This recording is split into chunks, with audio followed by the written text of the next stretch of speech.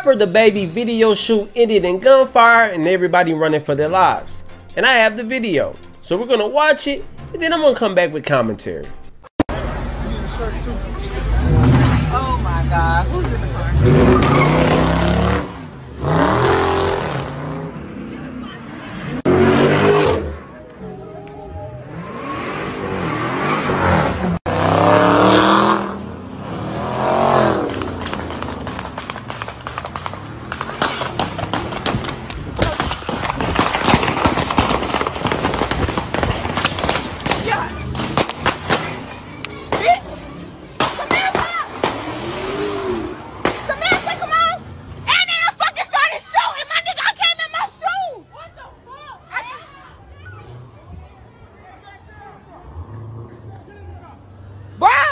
I'm saving this live.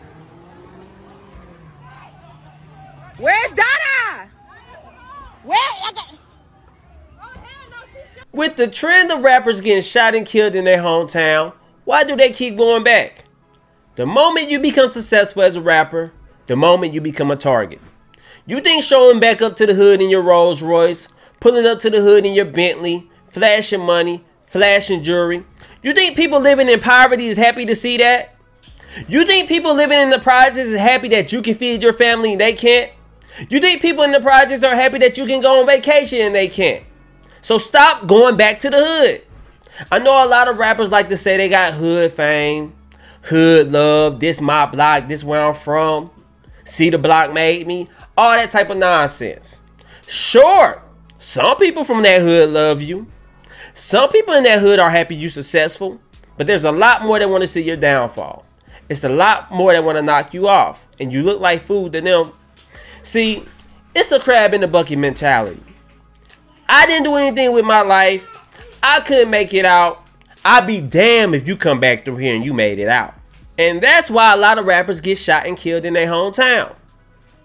The things you was doing before you made it big comes back to bite you. The same enemies you had, they ain't went nowhere. They still there. So yeah, I'm against any rapper going back to the hood or even returning back to their hometown. Once you make it big, you get your family, get a couple of close friends, and you move them the hell out the hood and never return. Don't let the illusion of hood fame, the illusion of being down with a bunch of low-class people be the reason why you get knocked in the end. You only get one life to live, and if you're lucky enough to get a record deal, live your life to the fullest, vacation, but you don't need to make any trips back to the hood or your hometown.